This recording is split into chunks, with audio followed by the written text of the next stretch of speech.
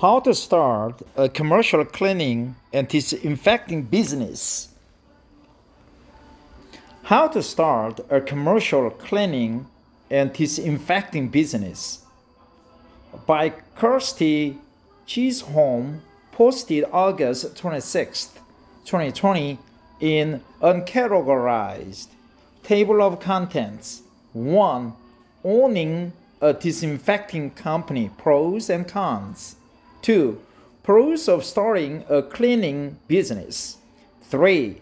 Cons of starting a cleaning business. 4. Create your business plan. Many companies and services come and go, but one thing is always a necessity: cleaning. Commercial businesses, in particular, require cleaning services all the time. With that in mind, you may consider starting a business dedicated to cleaning, disinfecting, and sanitizing for clients. Cleaning, disinfecting, and sanitizing for clients. Starting a sanitizing business during the time of COVID-19 will especially come with opportunities to share your services. Discover how to start a commercial cleaning and disinfecting business below to help clean up your community. Sanitizing. Owning a disinfecting company, pros and cons. Is it worth starting a cleaning business? That will depend on your unique situation, but evaluating the pros and cons will help you decide. Weigh the advantages and disadvantages to see if you should start a commercial cleaning company. Pros of starting a cleaning business. Start by considering what would be great about owning a disinfecting business. Your personal experience with starting a business will vary, but you will find these pros with a cleaning company. Pros. In-demand services. Cleaning isn't a one-time service you offer every week, even every day. A corporation needs its office cleaned, creating demand for your services. Especially during the coronavirus outbreak, a cleaning business will be in demand. Experts say a cleaning boom is on its way. A cleaning boom is on its way. And that mentality could stick around. And that mentality could stick around. And that mentality could stick around.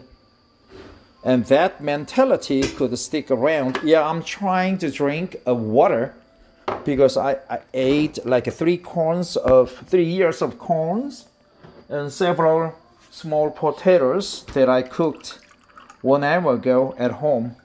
Yes, I cooked for myself. Yep. So that's terrible experience, but that's what I do every night. Okay. So every expert say a cleaning boom is on its way, and that mentality will stick around, could stick around. Helping in the time of crisis. If the COVID-19 crisis has inspired you to do what you can for your community, you may want to start a cleaning business. Offering your sanitizing services gives companies and their staff peace of mind as they come to work. Ease of expanding. A cleaning company is relatively easy to grow if you find success. Adding new staff members to your crew and taking on more clients gets your sanitizing business closer to success.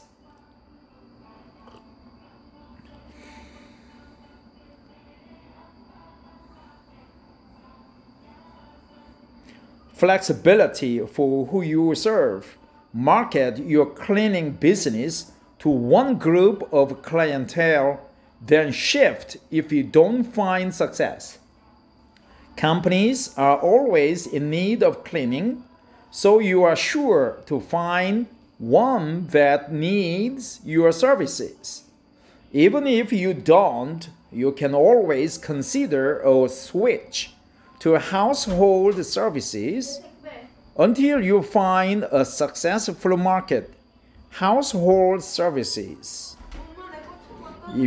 gets your business to closer to success. Clientele, one group of clientele. Cons of starting a cleaning business. Of course, starting a business is a challenging journey. For a cleaning company, you will have to deal with cons including expenses of starting a business, time spent submitting applications and waiting for approval, demanding physical labor, competition with your commercial cleaning organizations, other commercial organizations, cleaning organizations. So the pros are in-demand services, helping in the time of a crisis, ease of expanding, and flexibility for who you serve. Cons, expenses of starting a business, time spent submitting applications and waiting for approval, demanding physical labor, competition with other commercial cleaning organizations. That competition applies to hiring staff members and finding clients. Some clients could already have a cleaning company or find a cheaper option in their search. Find a cheaper option in their search. Find a cheaper option in their search. And your staff will want wages that match or surpass what your competitors offer. Wages. Find the balance of competitive prices without losing profit and provide the best services you can to beat your competitors. Okay? Create your business plan. Register your business. Choose a specialty. Market to the right clientele. Consider funding. Consider a location. Decide on pricing. Purchase the materials. Get training and certification. Create your business plan.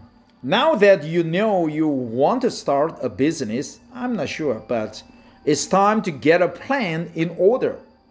This can be an overwhelming process, but preparing with an idea of what you need to do will make things a bit easier. Create a checklist for starting a cleaning business and include these steps. 1. Register your business. Creating a company involves following federal, state, and local laws. And disinfecting business is no exception. As you prepare to register your organization, you should research state and local laws, get a business license, apply for an employer identification number, EIN. Apply for an employer identification number, research state tax requirements and open tax accounts. What you need to do in your state will vary, but as you write your business plan, follow these steps. Draft your executive summary and business description. Research market trends and how your company fits into the local economy. Describe how your company is organized, whether you are the only owner or you fall under another category, Explain what services you will offer. Explain how you will market your services and who you will market them to. Consider how much funding you will need and how much profit you believe you will make. You will need additional information as you register, like your personal details and a name for your business. Pick a name that is simple yet unique and recognizable. Simple but unique and recognizable. Search your ideas to ensure there isn't a nearby organization with the same name before you decide. 2. Choose a specialty. Every organization needs something to stand out. A niche will help you narrow your potential pool of clients and make it easier to acquire the materials you need when you are starting your business.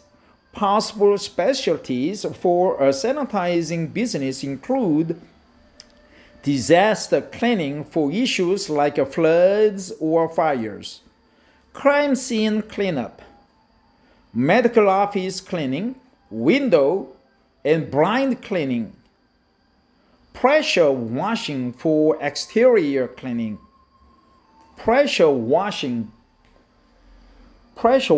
for exterior cleaning, restroom cleaning and disinfecting, floor and carpet cleaning. If you want to create a sanitizing business in light of the coronavirus, your niche could be knowledge and execution of the Centers for Disease Control and Prevention cleaning guidelines, disaster cleaning for issues like floods or fires, crime scene cleanup, medical office cleaning, window and blind cleaning, pressure washing for exterior cleaning, restroom cleaning and disinfecting, floor and carpet cleaning, window and blind cleaning, medical office cleaning. 3. Market to the right clientele. As your cleaning business begins, you will need to market yourself to build your client list. Think about the type of clients you will assist. Would you want to work with a small office company, service a larger building? Who you should market to will depend on your location and your competition. An office could already have established partnerships with another commercial cleaning business. Reaching out to new companies may help you find potential clients. Reaching out to new companies may help you find potential clients. Reaching out to new companies may help you find new clients. 4. Consider funding. Get a rough idea of how much funding you will need, which will depend on your location, the size of your company, and other needs. You can then consider different methods for funding your disinfecting business, like personal financing, investors, crowdfunding, a small business plan. 5. Consider a location. You don't have much flexibility for your company's location because of where you live, but you can decide on a range. Will you serve a nearby city, or do you plan to extend further around? Decide based on your transportation and how many people, if any, you hire when starting your organization. Once you decide on a range for your commercial cleaning business to cover, consider having a physical location.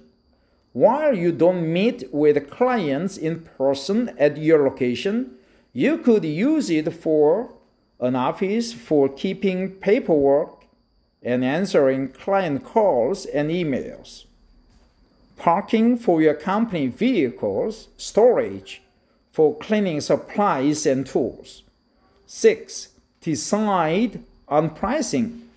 Choosing a pricing model for your organization will vary based on several factors.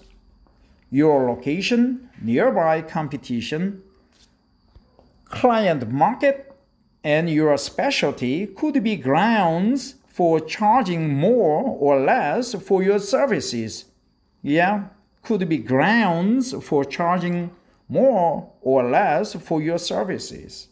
To have a better idea of your pricing, you should calculate how much you'd spend on cleaning supplies for one building. Consider expenses for your vehicles or location.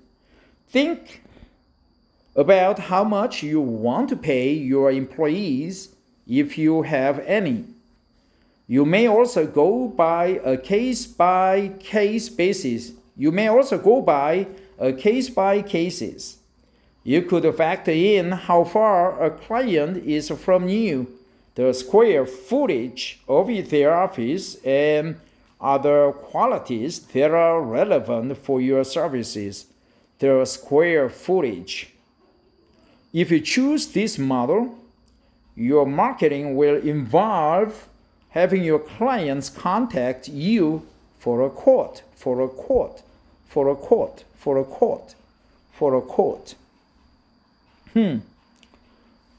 That's good. 7. Purchase the materials.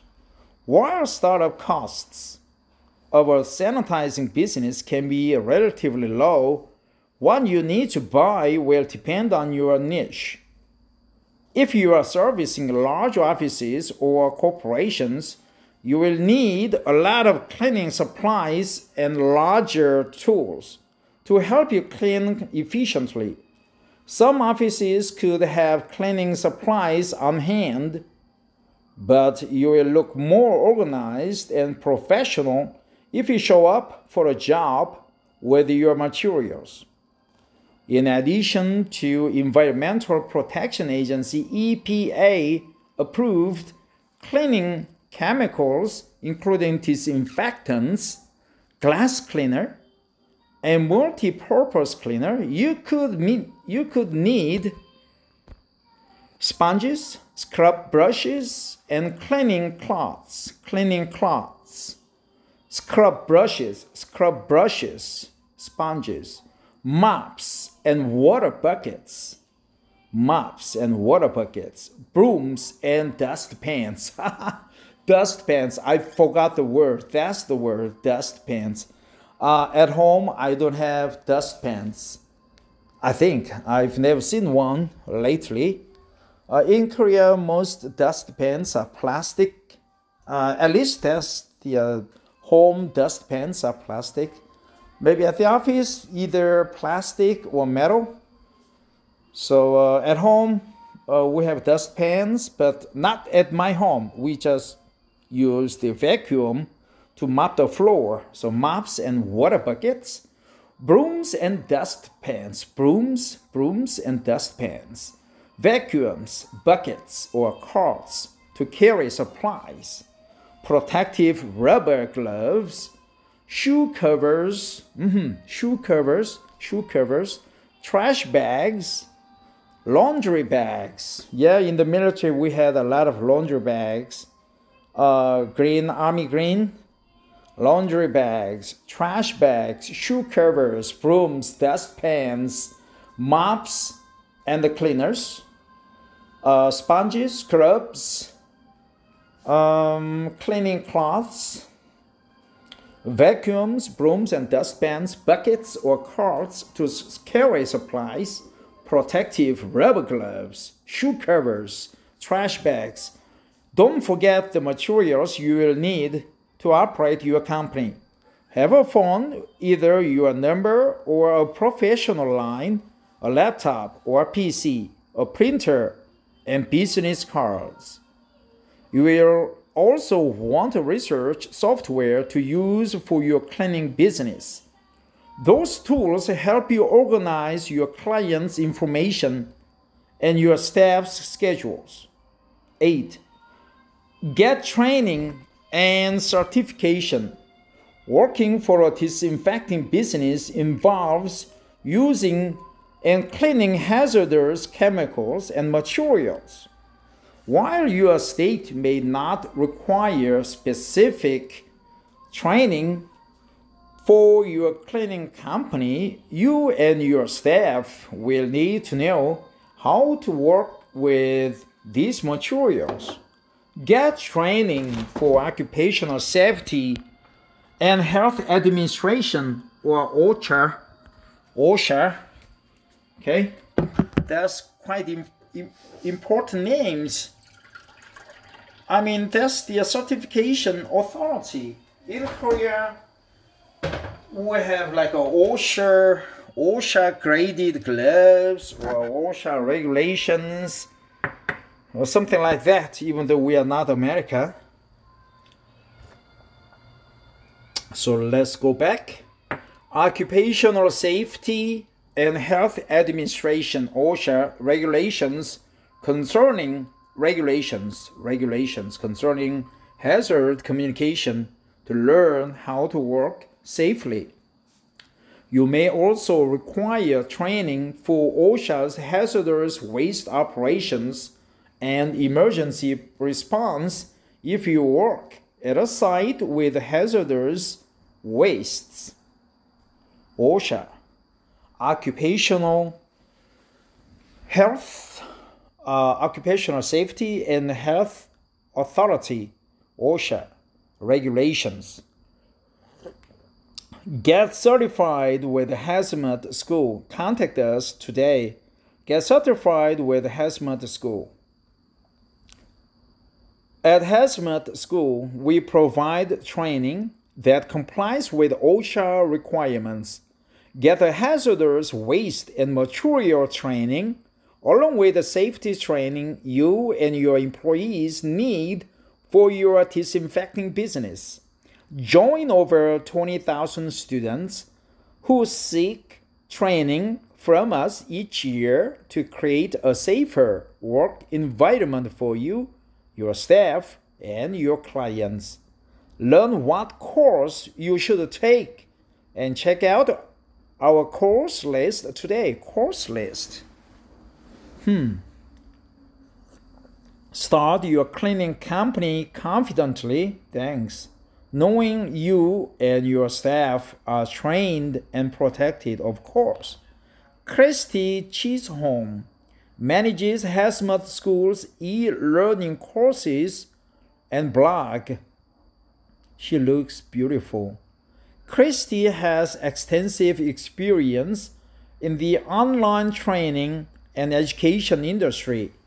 Kirstie has worked with the courses that offer a variety of safety and environmental certifications that satisfy OSHA, EPA, and DOT requirements, Department of Transportation, DOT requirements, OSHA regulations, DOT requirements. So Kirstie, that's Kirstie Chisholm, recent posts. So today, as a part of my daily English reading, I read the Hazmat School's article about how to start a commercial cleaning and disinfecting business. This article was written by Kirstie Chisholm. She's a beautiful lady. She's an expert in online or e-learning courses, and she also manages a blog, and she is part of the Hazmat School. I think she's just e-learning expert or e-learning instructor or manager at the school. I don't know where the Hazmat School is, but I think I heard the name before somehow. So let's go back and try to remember or focus on the some interesting expressions that I want to memorize for my daily English reading. I live in Korea. I don't have many foreigner friends, so I have to read every day to maintain my English level or to hone in on my English by reading materials, listening to Voice of America or NBC on my Roku 2 set-top box. As part of my daily reading, I try to read some article for more than 20 minutes per day. So table of contents. Yeah, we learned cleaning cloths, scrubs, sponges, brooms, and dustpans. Yeah, dustpans. I know the word, but I want to memorize the word so that I could, maintain my vocabulary up to the par with Americans. Regulations, requirements, OSHA, Occupational Hazard and Health Authority, OSHA, Occupational Safety and Health Authority, EPA, Environmental Protection Agency, Centers for Disease and Control, CDC, DOT, Department of Transportation, materials, disinfectant, sanitizing, proprietary materials, Hazmat School, more or less, quote, ask for a quote. You'd better go for new customers, new businesses to find potential clients, clientele, narrow. Okay, those words came to my mind, but to be more specific and to go over the materials that I learned, let's read line by line. Just check out the line by line. Yeah, you can go by a case by case basis. You could go by on a case by case basis. You could go by on a case by case basis. You could go by on a case by case basis. Owning a disinfecting company, pros and cons. Sanitizing business, pros and cons. Weigh the advantages and disadvantages in demand services. Helping in the time of a crisis. Ease of expanding.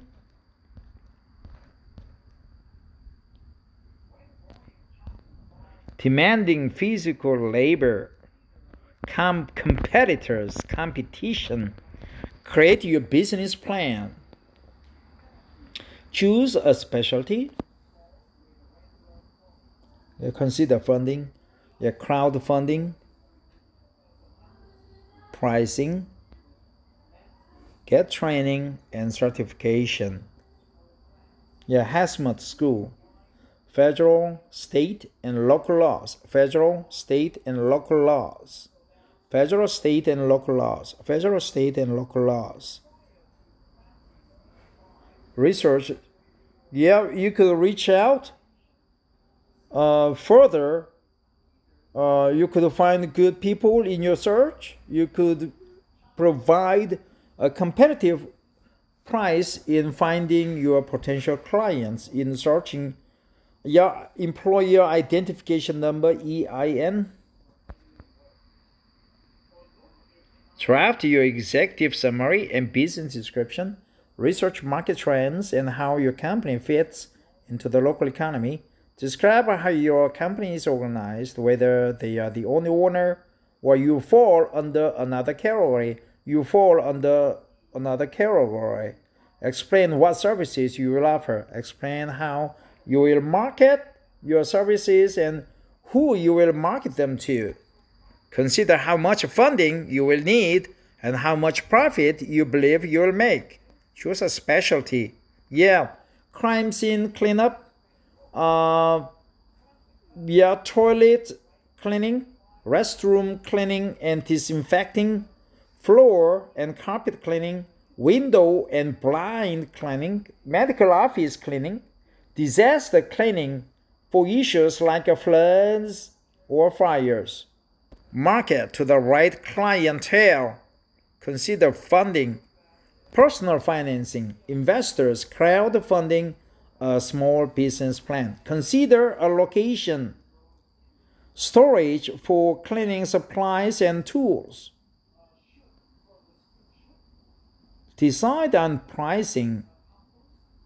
Purchase the materials. Mops and water buckets. Sponges, scrub brushes, and cleaning cloths. Buckets or carts to carry supplies. Protective rubber gloves, shoe covers, trash bags, laundry bags, trash bags, shoe covers, protective rubber gloves.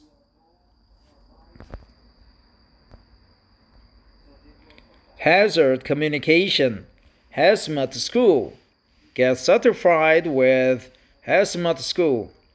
Kirstie Chisholm, not Kirstie. Kirstie Chisholm. She is good looking. No internet. Okay, so that's it for today. Thanks for listening.